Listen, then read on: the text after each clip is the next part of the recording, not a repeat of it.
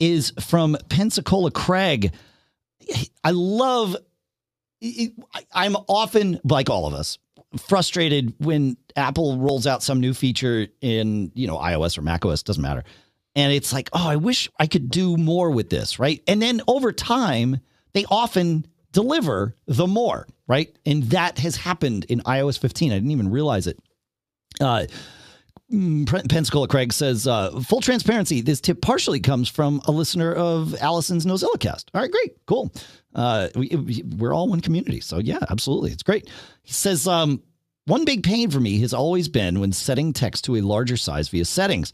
Wouldn't it be awesome for some apps to support dynamic text sizing, but awful for others? Like I want it in Messages, but I don't want it in Safari. He says, well, the good news is iOS 15 now lets you set up some attributes, text is one, on a per app basis.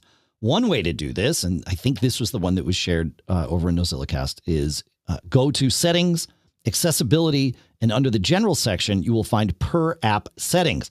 And you can add apps there to make customizations for those that are not already on the list.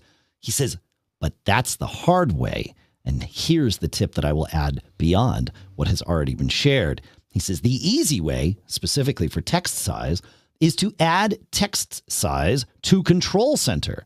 Once you've done that, you can swipe into Control Center while in an app and then control the text size for that specific app.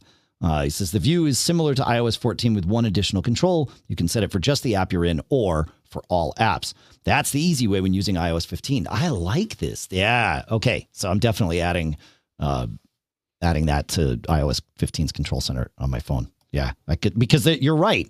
There are some apps where I would like it to be bigger and other apps where it's like, please no. And so you sort of had to, make Sophie's choice, right? And pick one or the other. Now we don't have to. It's beautiful.